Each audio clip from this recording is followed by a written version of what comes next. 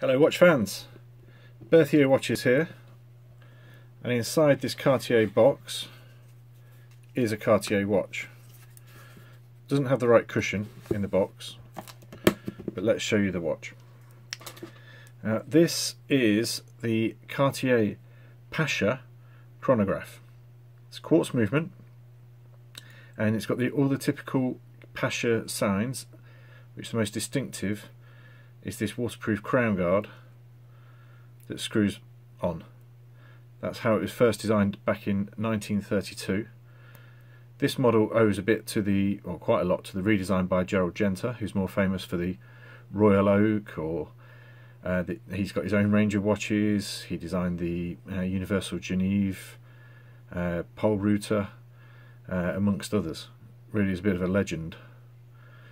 Most famous known for the Royal Oak. So you've got a sweep second on the centre hands for the chronograph, and it resets with the bottom button, as you would expect. Stainless steel case. The sapphire on the crown and pushers are all perfect. Got the correct back. We've fitted a new strap. We have the original strap, but it is very much worse for wear. You've got the original clasp, deploying clasp, and these work in a slightly unusual way. The tail end tucks under, and then that shuts tight there.